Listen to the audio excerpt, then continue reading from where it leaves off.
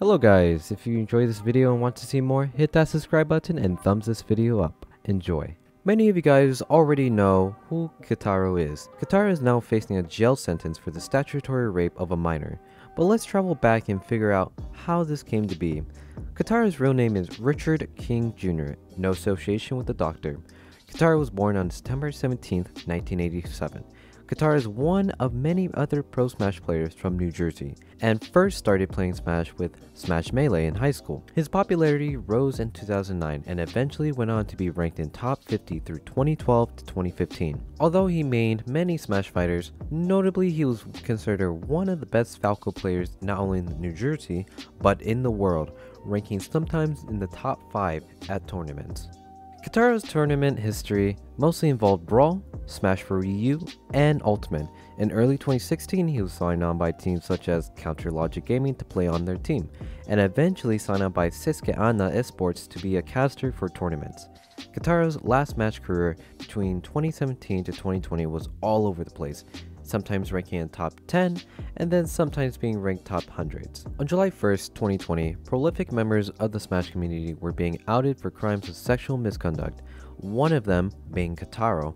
On Twitter, a Smash player by the name Shiva came forward and accused Keitaro of rape. She mentions that it happened on one summer night in 2018 at Sky Williams Sky House, when she was 16 and Keitaro was 29. There she mentions that she wanted to try alcohol and soon was given shots. Shiva and Keitaro soon went into the pool, to which she was raped by Keitaro. Just a few hours later, Keitaro did the most unexpected thing anyone would have expected. Keitaro confessed in his tweet longer that he indeed raped Shiva. Keitaro stated he was at the Sky House having a party and requested Shiva to partake in some game practice before a tournament. Shiva showed up to the Sky House and noticed that people were playing a drinking game where if you lose a match, you take a shot. She expressed interest in playing, and Keitaro letting a 16-year-old girl drink because she stated that she had before.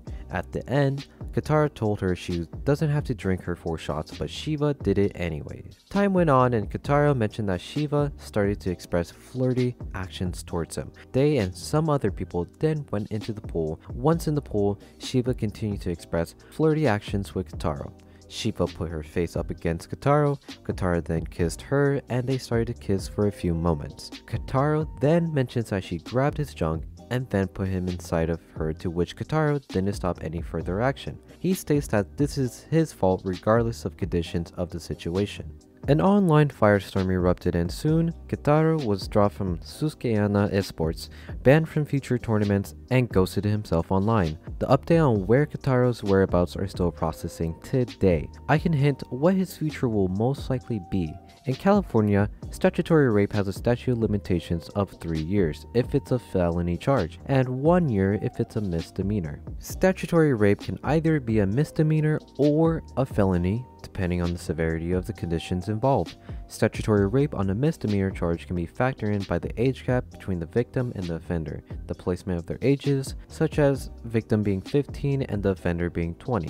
That would be considered a misdemeanor. What Keitaro has is a felony charge, as he was 29 and she was 16, and neither of them were married to one another. The crime happened in 2018 and Shiva came forward in 2020, so it's certain that Keitaro will be convicted and charged, as he immediately confessed in the statutory rape of a minor. If I have to say, he will be in court and jailed before 2025. So here's my quick 2 cents into the situation.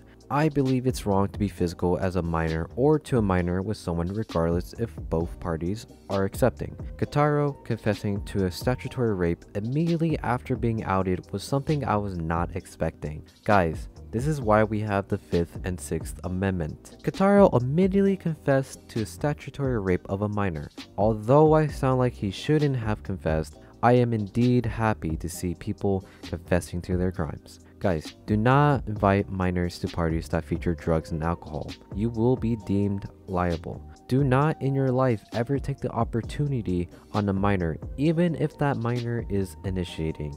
Stop, think about it, and think how terrible prison food is. Anyways, that's my 2 cents.